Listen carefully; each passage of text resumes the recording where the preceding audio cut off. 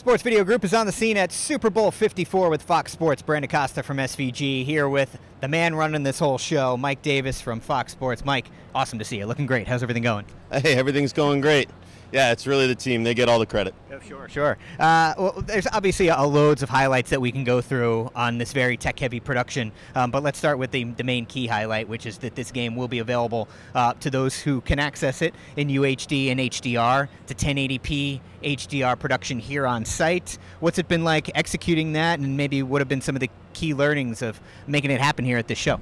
Well, it's been kind of an evolution the whole time. I mean, we've done a bunch of 1080p HDR thanks to people like Brad Cheney and Mike Drazen. They've kind of made it easy for us. We've come up with our recipe of making it happen.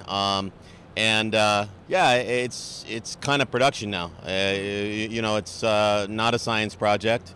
It's a real, it's another stop in the workflow, but we're pretty comfortable with it right at the moment. I probably wouldn't have said that a year ago. Sure. I bet. Now, you have an 8K camera here, and you're doing some things with it now. I don't know, maybe describe for the audience what exactly you're doing with it here and maybe what some of the experimentation is that's going on. Yeah, so we've actually got four. We have three Sonys and one Canon 8K. So what we're doing from a production standpoint with the 8K is, first of all, we'll be the first to actually shoot a Super Bowl in 8K, even though that'll just be one camera. I really don't think that'll be that exciting of a show, yet there it is.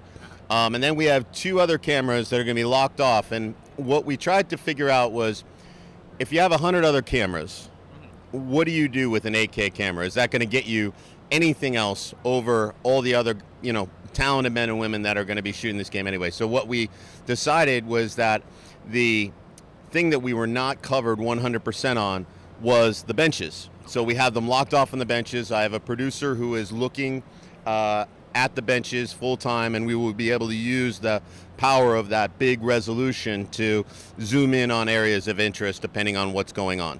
And that kind of came out of something that happened in the World Series, where you had the guy with the two Bud Light 16-ounce beers, and instead of dropping his beers and catching the ball, he ended up holding his beers and taking it in the gut. And I would say that we wouldn't have had that memorable shot if it wasn't for the Sony 8300 8K.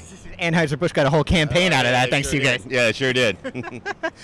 Any other key technological highlights? Someone who's got an eye for these things, who works on production, who's at home, what's maybe some things that they might have a fun time looking out for come game day?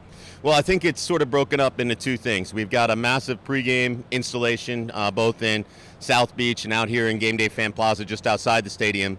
So I think if you were looking at that, you would be looking at our fly cam. It's a great shot up and down Ocean Drive. We've got a massive set in South Beach with a ton of LED, and just really brings the vibrancy of South Beach out there. We've got all of our different corporate entities represented out there. We've got Fox News, we have Fox Entertainment, we have the stations out there. So I think just bringing together that, so that'll be for your first part of your day. And then for the second part of the day, looking at the game itself, I think you're going to see more super motion, crisp replays than you've ever seen before. We've got a Skycam that takes advantage of the spires up here in Hard Rock Stadium to do a 4-point rig to actually lift the Skycam up and over the roof. But I think, and we've got all of the pylon cams, the wireless pylon cams. So while we're not going to brand anything, you're not going to see the marker cam or the pylon cam or anything else. What you will see, I hope, is something where we can give our producers and directors all the tools to tell the story they want to tell. All right, Mike. Well, as we were talking about before, you guys, this thing rotates between networks. You all like to try to raise the bar on each other, and it seems like you guys have raised the bar again here this year. So congratulations on the production, and thanks a lot for taking some time for us. Hey, thanks, Brandon. Yeah, we're all just stewards of this game every 3 years, and CBS raised the bar last year and NBC before them. Hopefully we'll give those guys something to chase after next year. All right, Mike, best of luck the rest of the weekend. Thanks, Brandon. All right, for everything else going on here at Super Bowl 54 in Miami, both here at the stadium and over at South Beach, visit us online at sportsvideo.org.